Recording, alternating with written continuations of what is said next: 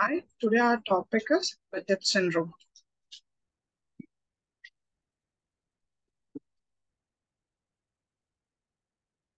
Coming to the diagnostic criteria, recurrent oral ulcers plus two of the following. That is either recurrent genital lesions, eye lesions, skin lesions, and Pathergy test. Oral ulcers, multiple or single, less than 10 mm size and painful with a central yellowish necrotic base which stays for 1 to 2 weeks and subsides without any scars. Genital lesions are present over the scrotum, spades, glans, penis, or urethra, and heals with scrotal scars. Skin lesions are present in 80% of patients. In Pathergy test, the skin lesions may manifest as folliculitis, erythema nodosum, pyoderma gangrenosum. Pathergy test.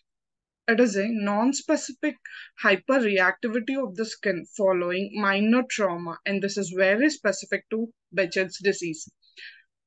It can be tested with a 20 gauge sterile needle under sterile conditions. It is considered positive if an erythematous sterile papule develops within 48 hours. Eye lesions manifest with scarring and panuveitis, and it has most dreadful complication as it may lead to blindness. It is present in 50% of patients. Joints. It might manifest as non-specific arthralgia or arthritis and present with 50% of patients involves large joints like the knee or ankle. Blood vessels.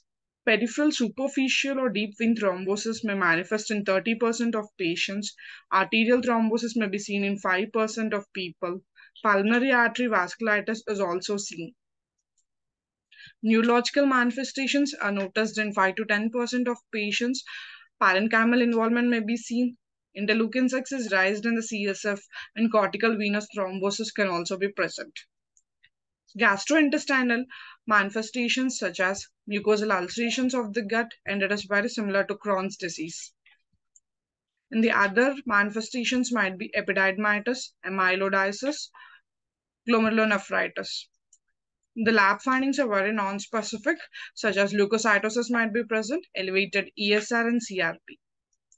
Coming to the treatment, for the mucocutaneous lesions, the treatment is topical steroids, and systemic steroids are indicated in uveitis and CNS Behcet's.